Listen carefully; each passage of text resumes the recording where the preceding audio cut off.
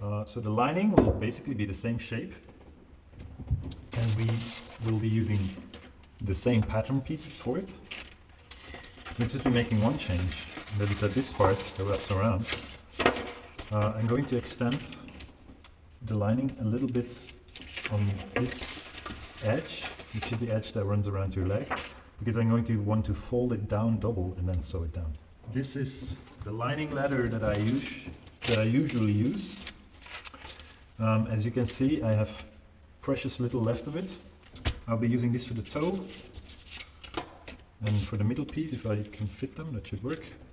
Then for the back, I'm going to be using this, slightly heavier.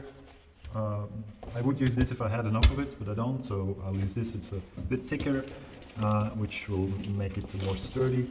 However, the thing to keep in mind is that we don't want the good side to be out. We want the good side to be in, because this is the lining, it will be the inside of the shoe, and I want the nice side of the leather to be on the inside. So let's mark and cut out our lining.